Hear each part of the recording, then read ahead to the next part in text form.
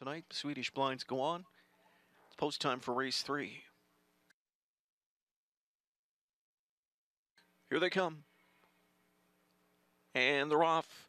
Sortie blew up, getting away from the starting gate. Sortie has made a break. Good start down the center for CU Men. Second outside trots up Hockey Hanover, and Hockey Hanover sweeps to the lead.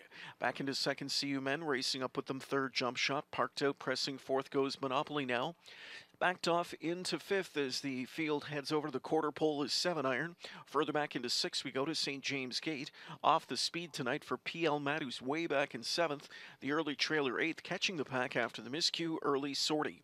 First panel 27-3, and it's Monopoly putting big time pressure on Hockey Hanover, and the ladder releases the parked out Monopoly to the front. Monopoly takes command at 3/8 from Mayotte, and now will take them up to the midway point. Back into the pocket spot for Hockey Hanover. CU Men third, Jump Shot fourth, 50 inside to 7-iron, and here comes PL Matt from the backfield as the backfield gets active sixth outside.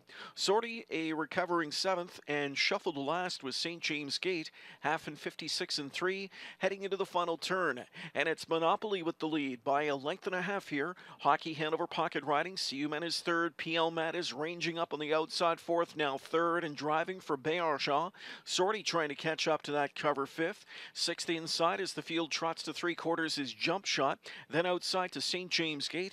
Last is 7-iron. Here's 3/4. And here's PL Matt going to test the medal of Monopoly at 3/4 in 1:25-4. PL Matt to the front now. Monopoly is given way. Hockey Hanover off the rail and driving third. Between them and fourth is CU Men. It's a deep stretch lead for PL Matt, who's got to cover the final eighth of the mile and stay tough in doing it. Hockey Hanover bearing down on the outside, closing with every stride. PL Matt needs that line, needs it bad. Hockey Hanover on the outside with a late push. Hockey Hanover and PL Matt give the edge to PL Matt at the pylons in 1:54. Looks like he gutted it out.